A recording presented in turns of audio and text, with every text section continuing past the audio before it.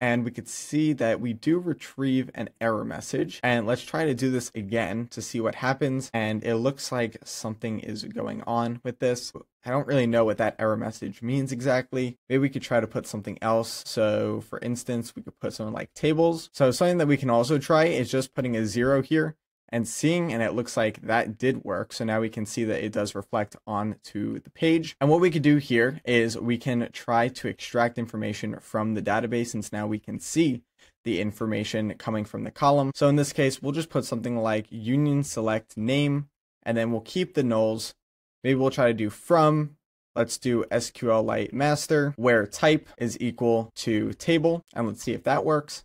And we could see here that we do retrieve a flag table. Select flag, and then instead of doing SQLite master, we'll just get rid of that and then just supply it with flag with the couple dashes. And we could see here that we do retrieve the flag. We did not do error based. We ended up doing it through union based injection.